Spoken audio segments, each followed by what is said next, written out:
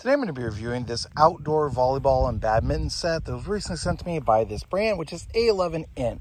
So what I'm going to do is I'm going to open this up, show you everything that you get inside, and then get it set up. So this is everything that's going to come inside. So you're going to get the badmintons, you're going to get a volleyball, you're going to get all of the different poles and things. Those are actually going to be made of metal. So that's a really nice upgrade on this one in comparison to some of the other models that are going to be like not as nicely made. So you're going to have metal poles, and then of course the net and everything you need there for the assembly and the instructions. So let's go ahead and get to the assembly. So setup and assembly didn't take too long. Truthfully, the only assembly there really was to do was to just run the line right through there. You have to attach this, and essentially that's just like crank it down to tighten it. And then you just have to put it through and connect the poles up, and then just drive these into the ground on each side. So definitely really sturdy. These are going to be metal stakes that go down into the ground.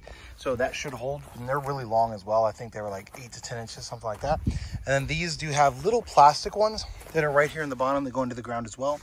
These are going to be super short, so I would have preferred that those are actually metal and longer as well. Those are only going to be plastic and only going to go down maybe an inch or so on both of those. But overall, definitely really sturdy, way better than a lot of the ones we've had in the past.